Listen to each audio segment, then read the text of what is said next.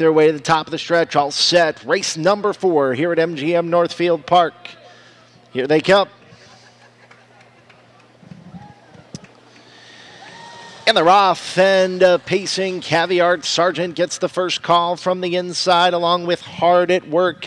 The next generation champion, Charlie May, flashing speed 3 wide around the first turn.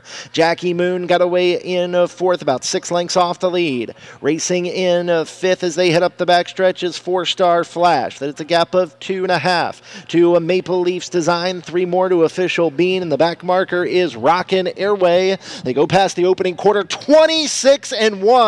Charlie May paid a price to be on the front end and opens up a length and 3/4 lead, going to try to get a breather here for Noble. At the inside, Hard at Work is a second. It's a length and 3/4 to Caviar Sergeant in third. Jackie Moon races in fourth, about 7 lengths off the lead. Then it's a length and 1/4 to 4-Star Flash. Tharps now floats to the outside with Maple Leafs Design. Official Bean going to shoot the gap up the inside, and Rockin' Airway joins the outer flow, now coming up 3 wide, but thought better of it did Kaufman. Half time on the board in 55-4. Around the clubhouse turn they go. Charlie May on top here by a length. On the outside, inching closer, Jackie Moon into second, now within a half length of the lead. Hard at Work, enjoying the journey from the pocket in a third. Second over trip for 4-Star Flash, Caviar Sergeant. Decision to make now for Randy. Looks over his shoulder. He wants some racing room as they race to 3/4. They're there in 125 flat.